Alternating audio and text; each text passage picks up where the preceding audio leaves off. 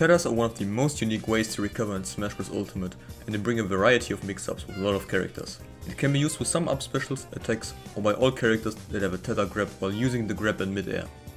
Except for Luigi. Bruh. With this, it's possible that you can throw off your opponent in disadvantage and turn around a disadvantageous position into a favorable one, or even into an instant reversal. Tether cancelling is basically just holding down on your analog stick while your tether is grabbing the ledge. This allows you to freely choose options again and still keep your double jump. What's most important is that you can actually grab the ledge again after you tether cancel. Sounds good, right? Wrong. There's something that most players don't notice when they use tether cancels while recovering and while playing against characters that have this option.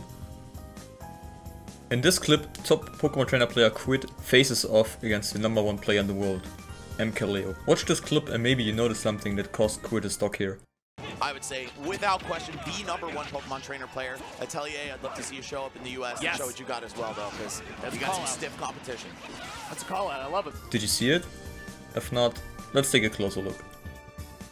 Quidd gets knocked off stage and uses his tether cancel to mix up MkLeo, but instead he decides against an offensive option and is forced to retreat back to the ledge. Now it's MkLeo's turn for a ledge trap and he goes for a classic Byleth back air attempt, which in the end works out only because of one frame. By using tether cancel, Quidd actually nerfed his ledge options and made it easier for MkLeo to hit him with back air. But why? Grabbing the ledge after tether cancel counts as a re-grab, and re-grabbing the ledge in this game makes you get less invincibility on all of your ledge options.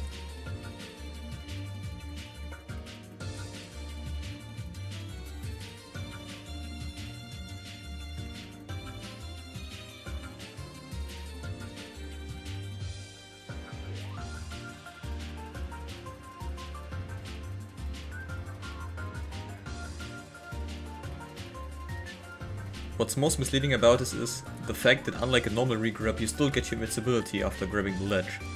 This makes players think that they're completely safe, but in reality their options are as worse as they would be if they re-grabbed the ledge.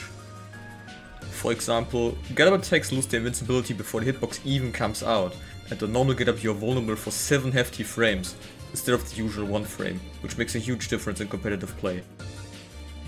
Most characters can charge a smash attack and punish 3 out of 4 ledge options on reaction. Please help me. Of course, using tether cancels as an offensive mix-up is still viable, but using it any other way, at least in recovery situations, is actively nerfing your options and giving the opponent the upper hand. Going back to the example of Quidd vs MkLeo, we can see that he tried to use ledge jump, but instead got hit by MkLeo's back air.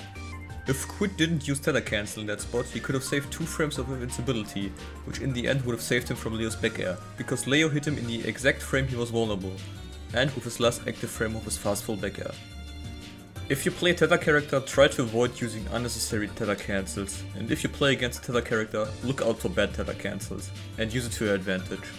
Maybe you get a game or even a set win off of it. Seriously, it's bad.